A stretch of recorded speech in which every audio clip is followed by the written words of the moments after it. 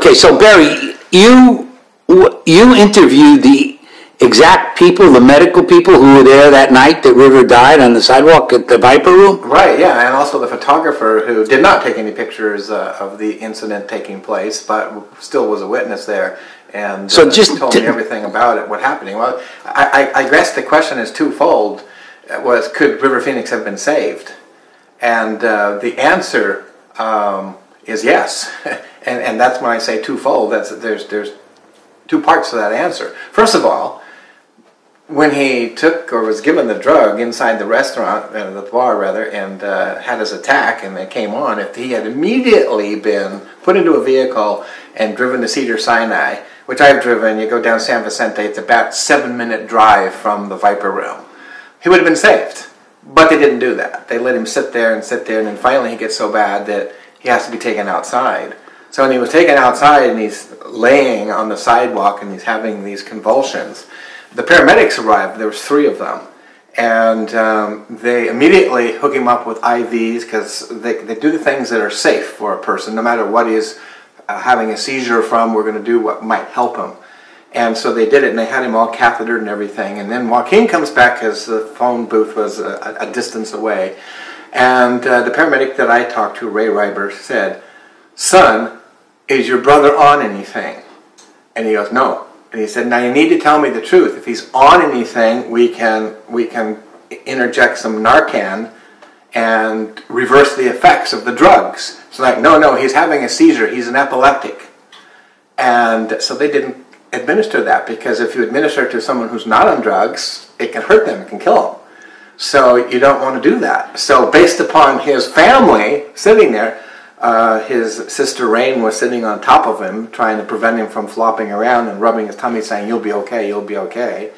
And his brother Joaquin standing there, talking to the paramedics, lying to him, saying he's having seizures. And then Samantha, I was told by the photographer who was there, he just referred to her as the girl up against the wall banging her head. So she had her back to everything. She was up against the wall, and she was just going back and forth like this.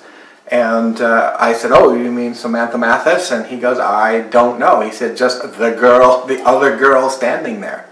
So they did nothing to get him to the hospital sooner. They lied to the paramedics. They could have saved him right then and there. And the paramedic remembered that and told you that? Oh, no, specifically did. Specifically. And one of the other paramedics, he said, Ray Reiber said that he didn't know River or know of him, but he said one of the other paramedics there knew River Phoenix. And he kept trying to talk to River and revive him and saying, "Okay, River, you're going to be okay, you're going to be okay." As they're But he's standing right there. I mean, River's laid out on the sidewalk with his head towards the curve, and Rain's sitting on top of him, and Joaquin is just standing right there, and Samantha's over here against the wall banging her head. And the photographer told me that he just came upon the scene. He's kind of like watching and immediately recognized River Phoenix. "I recognize this as River Phoenix." And I remember, he said no one was doing anything. He said everyone was just standing around. And he was the one that said, "Somebody needs to make a phone call here." And the manager of the Turnus liquor store that was at the corner there was just standing there too, had a telephone, could have made a phone call, didn't. And so he was just standing there doing nothing, and everyone was standing right there. The photographer says, "Somebody's got to go make a damn phone call now, do something about this." And here's a paparazzi, Hollywood paparazzi photographer with 3 cameras on it. He could have immediately picked it up and taken it. He said, "I didn't want to hurt River. I didn't want him to look bad." So he didn't take any photographs at all. Just related to me the story that was happening. So Joaquin goes to make the phone call. Paramedics arrive. Joaquin comes back. Yeah. So I mean, so the group of them comes out. River crashes on the sidewalk, and they're all standing there doing nothing, except Rain's sitting on River while he's flopping around. And then the photographer walks up. I think his name is Ron Davis, and said, "What are you guys doing? Something's got to be done here.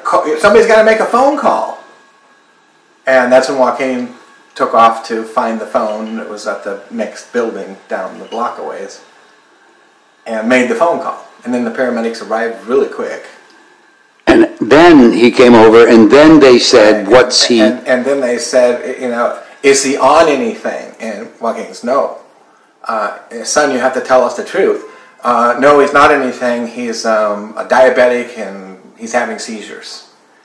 And so that's actually what Joaquin told the people. Yes, yeah, absolutely, absolutely. Yeah, totally lied. Did not say, oh, well, he could have been on drugs, or he might have been, or maybe my sister knows, or his girlfriend is right there, maybe she knows. No, it was a total, no, he's not.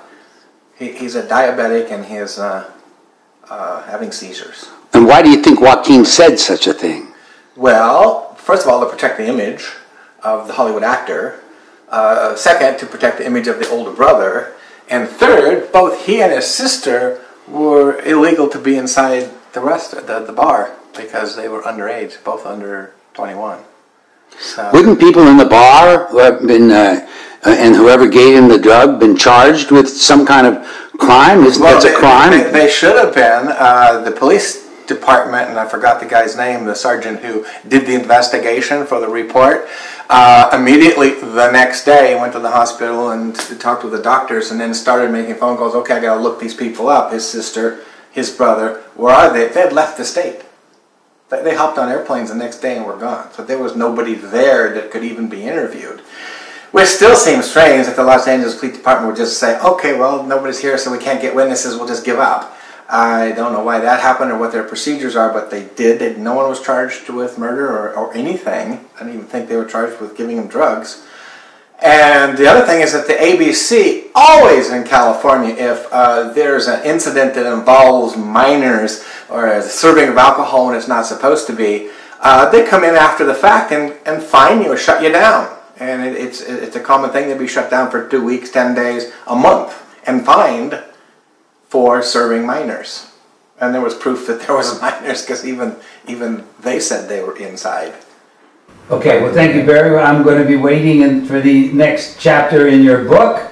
Barry Lawrence is kind enough. Are you on there? Barry Lawrence is kind enough to just give a brief encapsulation of what happened the night that River died. Barry's talking about his own interviews with the actual men who were present at the event, the photographer and the medics, and they remembered quite clearly what happened to our friend River Phoenix.